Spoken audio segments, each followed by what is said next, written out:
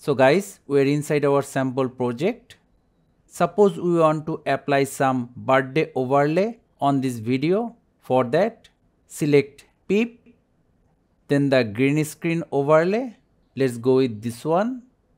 Select fill or fit to cover the full screen. Let's see what we have. But as you can see, our overlay have a green background. So how to remove it? It's really simple. Make sure the overlay layer is selected. Go to Chroma, move the middle circle and release it over the green area or the color you want to remove.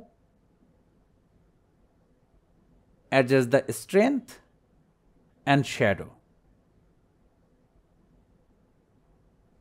And we are done.